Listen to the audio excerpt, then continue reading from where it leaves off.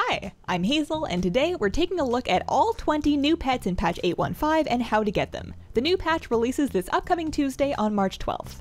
Biggest among the new pet sources in 8.15 is our brand new Raiding with Leashes achievement. New battle pets have been added to the loot tables of bosses in Pandaria's Mogu'shan Vaults, Heart of Fear, and Terrace of Endless Spring. In Mogu'shan Vaults, the Stone Guard will have a chance to drop Stoneclaw, a beast-type Quillen pet. From Gara'jal the Spiritbinder, you could get the Wayward Spirit Spectral Tiki Mask. Elegon has a chance to drop Comet, a magic-type Astral Quillen pet, and from the last fight you can get Bao-XI, the Mogu statue. Moving on to the Heart of Fear, you'll find the Kor'thik Swarmling drop from Zar'lok, Bladelord Ta'yalk can drop the Amberglow Stinger Firefly pet, and the Spawn of Garalon unsurprisingly drops from Garalon. Amber Shaper Unsock can drop the Living Amber, and from Grand Empress Shek'zeer you can find the Ravenous Prideling. The last two pets that you'll need for the achievement are in the Terrace of Endless Spring. Tsulong can drop the Azure Windseeker, and the Spirit of Spring comes from Leashes. Collecting all of the Raiding with Leashes VI pets will give you Happiness, the cutest Shaw baby that you ever saw.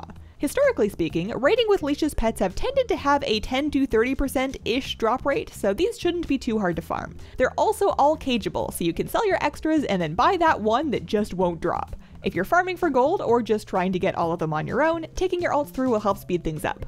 The next source of battle pets in 8.15 won't be up right away on the 12th, and that's because it's Children's Week. The next Children's Week starts on May 2nd, and it'll include new quest lines to escort around a Kul'Tiran or Zandalari orphan.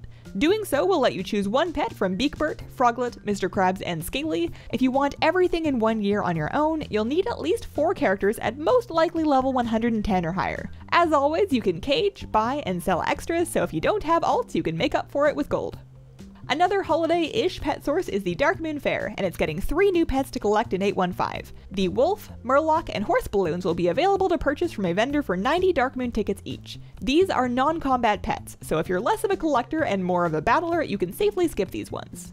And last, new pet number 20 is Feathers. You get Feathers at the end of a new story-focused questline in 8.15. Horde characters can begin that by seeing Gallywix, and Alliance pick theirs up from Kelsey's Steelspark. After the patch, you can find both NPCs below decks on the boat where your mission table is. And those are the new pets. An early congratulations to anyone that needs these for a pet collecting meta achievement. Thanks for watching, let me know what you think, and have a wonderful, wonderful day. Bye!